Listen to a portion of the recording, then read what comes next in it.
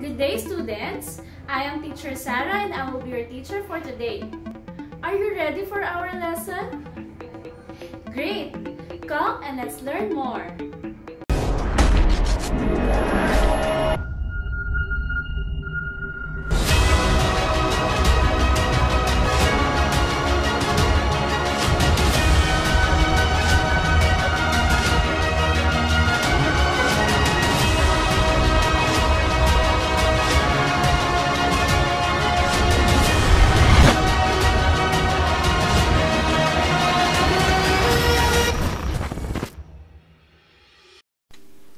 The microscope. The invention of the microscope has opened up a whole new dimension in science all over the world. Scientists were able to discover the existence of microorganisms, study the structure of cells, and see the smallest parts of plants, animals, and fungi by using the microscope. During the 1590s, a Dutch optician named Zacharias Janssen invented the first compound microscope. Together with his father, they started experimenting with lenses. They put several lenses in a tube and made a very important discovery. The object near the end of the tube appeared to be greatly enlarged, much larger than it would appear seen under a simple magnifying glass.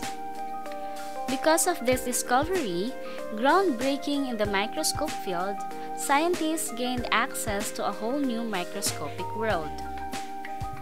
Microscopes are powerful tools that help people see detailed pictures of objects too small to be seen with the naked eye.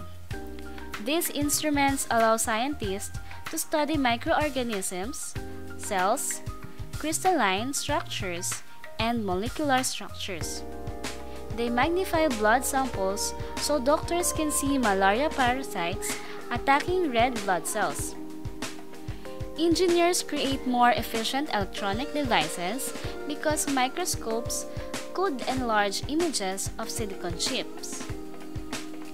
Parts and functions of a compound microscope. A compound microscope consists of several parts. It has both an eyepiece and an objective lens. In many compound microscopes, different objective lenses can be rotated into place, allowing for different magnification strengths. Eyepiece. The eyepiece is what you look through at the top of the microscope. It is where the real magnification happens. It contains the ocular lens that has a magnification that can range from 5 times to 30 times. Typically, the most common setting of the eyepiece has a magnifying power of 10 times. It will magnify the already enlarged image from the objective lens, making it even larger. Body tube. The body tube connects the eyepiece and ocular lens to the objective lenses located near the microscope stage. It holds the eyepiece in place above the objective lens. Objective lenses. The objective lenses combine with the eyepiece lens to increase magnification levels.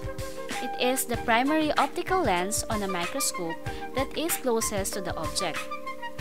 Microscopes generally feature 3 or 4 objective lenses, with magnification levels ranging from 4 times to 100 times.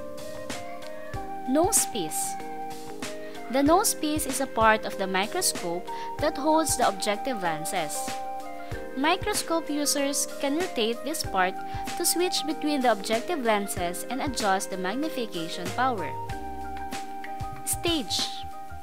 The stage is a platform for the slides that holds the specimen. It has a large clip on either side to hold the slide firmly in place. A mechanical stage is used when working at higher magnifications where delicate movements of the specimen slide are required. Stage clips. Stage clips are used when there is no mechanical stage. The viewer is required to move the slide manually to view different sections of the specimen. Illuminator. The illuminator is located at the base of the microscope and the source of light for viewing in the microscope. Three types of light are commonly used: tungsten, fluorescent, and halogen.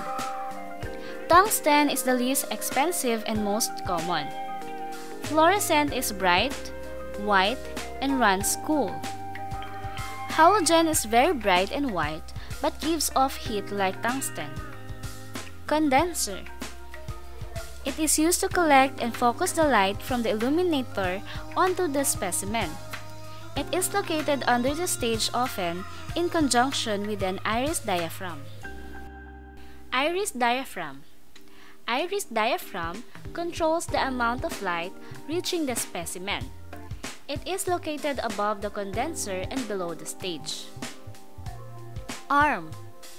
The microscope arm connects the eyepiece tube to the base. This is the part that needs to be held when transporting a microscope.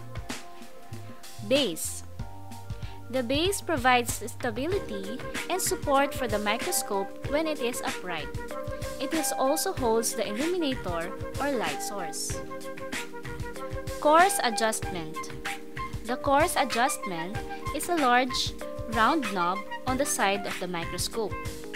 This is the rough focus knob used to move the stage up and down on the microscope. It is also used to move the objective lenses toward or away from the specimen. Fine adjustment. The fine adjustment is a small, round knob on the side of the microscope that is used to fine-tune the focus on the specimen. Generally, the coarse focus should be used first to get a close view of the specimen, then moves to the fine focus knob is adjusted for fine-tuning. This adjustment can be used only with a high-power objective or HPO. Types of microscopes. Microscopes today come in all shapes and sizes, and each type performs different tasks based on the experiment or project at hand. Microscopes are made for all different kinds of specimens and levels of magnification and can be used in a number of fields of study. First is compound microscope. A compound microscope is well known in science laboratories and schools. This mechanical microscope has lights to display the specimen and offers varying levels of magnification. Using glass slides, it can magnify a variety of specimens from living to dead cells of humans, animals, and plants. Second is fluorescence microscope. The fluorescence microscope uses a unique wavelength of light to display the specimen. Its light is taken in by the specimen, making it give off light to showcase its parts. This microscope highlights the different smaller parts of a specimen that the basic light microscope would not be able to notice. Third is digital microscope. In a digital microscope, there is a camera inside that transmits images to a monitor for better viewing. It is similar to a compound microscope in its viewing capabilities. Therefore, instead of a traditional eye hole that many microscopes have, the eye hole of a digital microscope is a large screen that can be viewed by multiple people at once. Fourth is pocket microscope. A pocket microscope is used in banks for inspecting money and by jewelries to inspect pieces and stones. This small handheld microscope uses a much lower level of magnification than laboratory microscopes, but still yields a good enough amount of detail that the naked eye cannot see. It is also convenient, being small enough to carry around in the pocket. Fifth is dissecting microscope. A dissecting microscope is unique because it helps in the dissection of a specimen. It uses light to convey the specimen in a three-dimensional view. There are two separate eye holes to give two views and could help see all angles of the specimen. However, this microscope has a lower magnification quality than other microscopes. And last is electron microscope. The electron microscope has one of the highest magnification capabilities of any microscope along with good resolution. It uses a beam of electrons instead of light and can magnify objects 150,000 times. It helps scientists to see things that are smaller than light waves themselves, such as viruses or details of a cell's nucleus. The two main types of electron microscopes are the transmission electron microscope or TEM and the scanning electron microscope or SEM. The TEM focuses a fixed beam of electrons to make two-dimensional images, while the SEM scans across the surface of a sample to obtain a three-dimensional view.